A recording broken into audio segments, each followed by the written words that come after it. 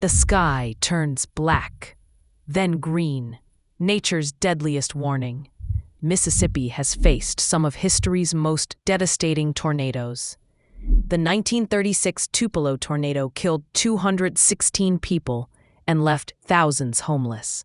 In 1971, the Delta tornado tore through with 69 fatalities across 3 states.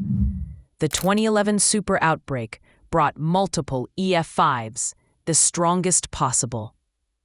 The 2013 Hattiesburg tornado destroyed Southern Miss University, but miraculously claimed no lives.